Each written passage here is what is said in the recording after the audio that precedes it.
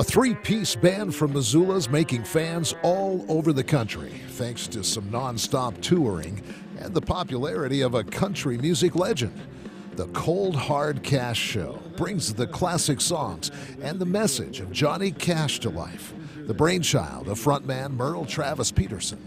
The group started performing in '06, but I'd had the idea since probably the late '90s. I've always enjoyed singing Johnny Cash songs, and I've always enjoyed the reaction that I get from people when I do. It took a few years to find some guys to get it going, and but over the years, yeah, it's exceeded my expectation.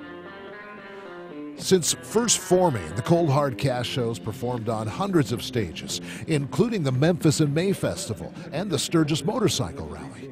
In 2008, the band made their national television debut, performing on The Late Show with David Letterman. Yeah, we played it in Choteau, Montana, and he has a ranch out there. So he was at the show, and we got a call from him. The Cold Hard Cash Show is an excellent band with an excellent show. And when you see them on stage, you might even think you saw the man in black himself.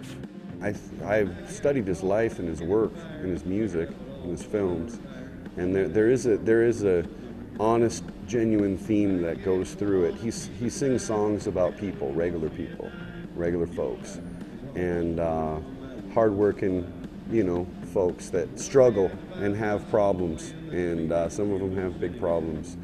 But the way I put together the show is the way I think Johnny Cash put together his shows. I get it one piece of time, and it would cost me a dime. You'll know it's me when I